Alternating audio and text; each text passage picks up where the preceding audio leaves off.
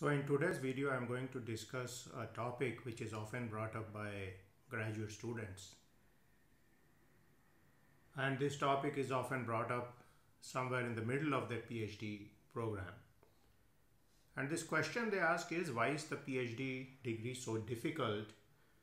And this comes to the students because most of the students who pursue a PhD are some of the best students in their field. And they have typically got very good grades in their bachelor's degree curriculum. They have done very well in their master's program. They have some experience in terms of writing a thesis in many cases for the master's program and doing project work for the bachelor's program. Then why do they encounter so much difficulty in the PhD program? So I will talk about some of these aspects today, and I will try to address some of these issues so you know beforehand about some of the problems you are likely to face in the PhD program, and you need to be sufficiently resilient and strong in mind so as to take up these particular problems.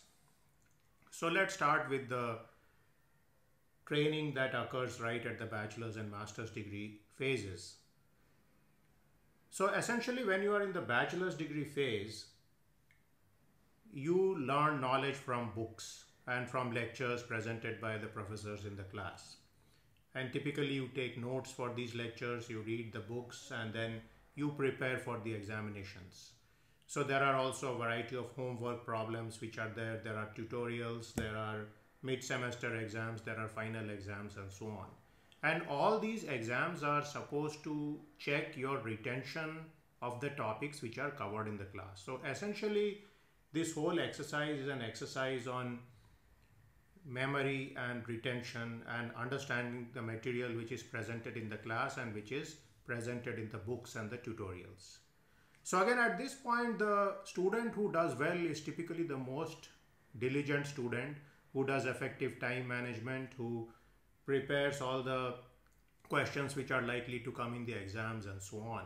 So again, if you are a smart student, you are sometime able to figure out as to what are the particular questions and the parts of the syllabus which the professor or teacher favors or has a bias towards. And in fact, to some extent, a smart student can even predict the broad framework of the examinations which are going to come. And therefore, many students do very well in their bachelor's degree program and they feel very good at that point. Now, some of these students may continue to their master's degree program and they may continue in the same university or they may go to a different university. Now, in many ways, the master's degree program is a continuation of the bachelor's degree program with a greater level of concentration on the specific subjects which are there. So if you are doing a bachelor's degree program in computer science, you may cover a variety of subjects on computer science. But in a master's degree program, you may specialize on one of the subjects such as machine learning or database or programming languages or something like that. And in many cases, you may do a small project at the end. You may also do a non-thesis option for a master's degree. And in some cases, you may write a thesis for the master's degree. So in that case also, the thesis is pretty well defined by the concerned professor as part of a sub-project for his or her research proposals on which some PhD students are probably working. So essentially at this point, the master's thesis work is quite well known to the field and the problem is well defined. Now, when some of these students continue on the PhD program, there is a huge shift because the main problem with the PhD is that you now need to figure out what is the problem. So that is certainly a big problem. So you need to now figure out what is the knowledge you want to create. And like I have mentioned in some previous videos, if your supervisor has written a research proposal on this topic and has got a well-defined problem, then this becomes much simpler. In some ways, it becomes very similar to a master's thesis project or thesis, but much greater in scope, and it's more reasonable to do the degree. Now, if you are in a situation where you have to uncover the particular research problem, then there are many issues. First of all, you have to figure out what are the current trends in your research field. You have to do some out-of-the-box thinking to figure out some new problem which will be of sufficient traction for the people in your community. And also in many cases you may have to figure out whether there are funding possibilities for this particular problem, because in some situations you may not have money to do various experiments and use many type of computational facilities. So the task of framing the problem for the PhD and the task of going for funding is coupled together in some particular labs. So again, this is a somewhat difficult problem. So I think the main issue with the PhD is that you are trying to create new knowledge in the field, and this new knowledge itself needs to be defined at this point. So this is where you have a problem. Now the second case is that you essentially make a shift from the book mode to paper mode. So previously you were reading books and you were digesting the contents of these books and you were giving various examinations. Now you have to read various papers and you have to think about writing your own paper.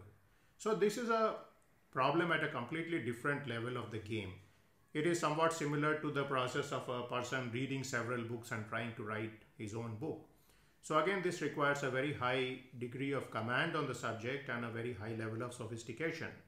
So the second thing which comes at this stage is that you are expected to write everything in your own words. So when you were studying many books in your bachelor's and master's degree program, you could memorize a large part of the material and then you could write these in your tests, and these tests, if they are closed book and so on, then there is not much of a concern if you repeat some of that material which you have memorized.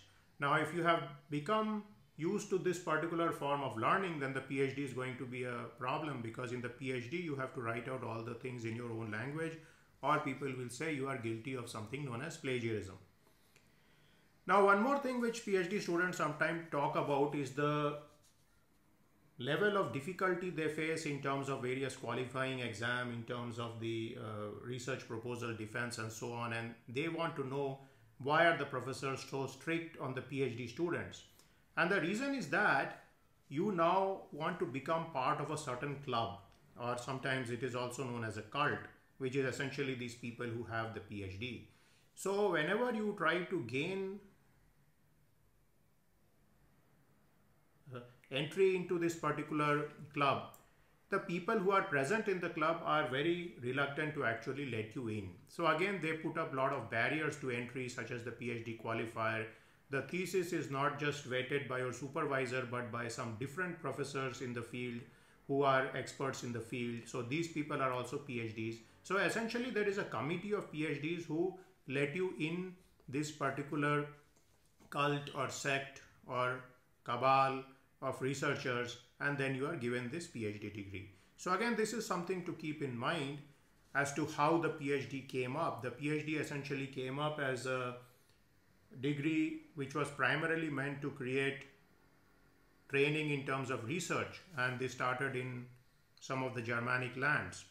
So again, as it spread throughout the world, it acquired some peculiar tastes or predilections of its own, and different parts of the world have different type of PhD degrees. But one thing is common, is that all these degrees essentially require research, and they require the writing of a thesis, and this thesis, as well as the candidate in terms of his presentation, has to be vetted by a committee of people who already have a PhD.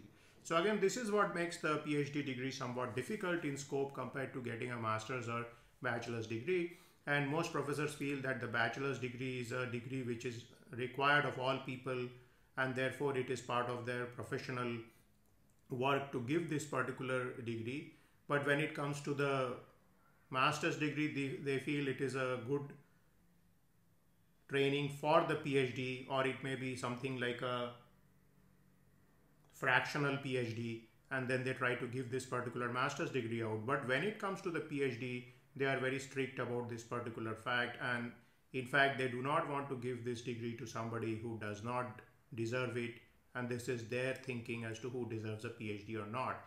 And this is what makes the problem sometimes very difficult, because the problem itself is not well defined, and the outcomes can be different for different people, and there is no clear measure as to when a person has done substantial work which merits a PhD. It essentially depends on the supervisor, but the supervisor is somewhat petrified of the fact that what his colleagues will say about the degree. So again, he or she is reluctant to submit this particular PhD student's thesis till they feel that the degree is sufficiently strong or the thesis is sufficiently strong.